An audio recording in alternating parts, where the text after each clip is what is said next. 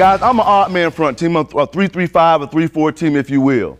What we try to do is, facing most spread teams, we see the spread all the time. Okay, I'm sure you guys do, because many of you didn't raise your hand when I said who goes against wing T teams. Most of you face spread teams. Guys, spread teams in my world, very similar to defend. I have guys that can run all day long, big, fast.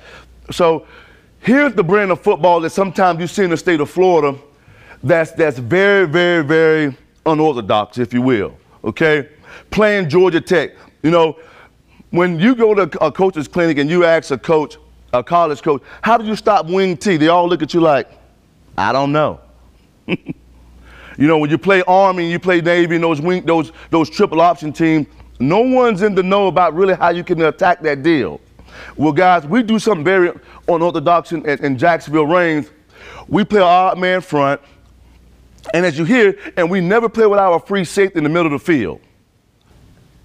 As you can see, this guy right here is the corner, and that's the free safety.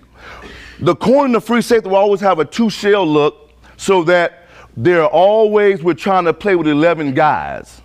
Because again, guys, when you face wing T ball, you got to have an extra guy that's unaccounted for in the run game, or you will get exposed. Now this coach here, Coach Rogers up top here, again, this guy is by far one of the best to do it in Florida, in the nation, recognizing the nation, 13 state titles. What he tried to do is he tried to simply maneuver the pieces so that he has an extra hat as a blocker so that you cannot stop his run game. Because here's the deal.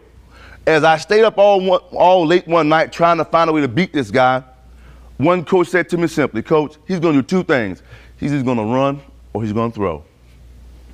He put my shoes on very quickly for me and gave me a peace of mind. But again, it didn't make the battle no easy. But what we try to do is we try to be fast and physical. As you see, guys, we have an odd man front here, a 5-man front. Guys, you notice, when you're facing a wing T team, we try to keep 3 backers in the box. Because again, wing T teams they don't like to see a 3-backer scheme. Okay? They like to see 2. Okay, so in the odd man front, you give us 3 backers in the box, and as you can see, as I'll go up with the film here, as you can see, now I'll pause the film, I'm gonna take it back. Now, when I pause the film here, guys, and it's play action boot, let's see how many guys are running free. Now, that's the way that I gauge my guys on, is their eyes right? Because I'm gonna tell you something about wing T football. As you look in the backfield, if you are looking in the backfield with all the moving pieces, guys, you'll be exposed quick. This man and Coach Rogers here, all of his box scores go like this, guys: 65-0, 65-10, 54-7. And he gets there by running the football. It's nothing fancy, guys. He's coming right at you. So again, the schematic part of it is very key. But I'm gonna run the film and pause it again, and I want you to see all the guys that are covered. I'll take you back here in a second, right here. Okay? We're communicating. You see it. Guys, we have all guys covered. Okay? Okay, another clip. Now, guys, how tough is it as all the defensive coordinators in here to have a team that uses the same personnel that goes from wing T one play to the sprint the other? What that does for you, it makes you limit your what? Limit your calls.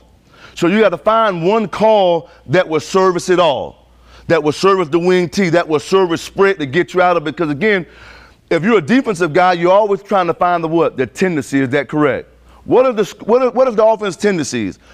Okay, by personnel or by formation?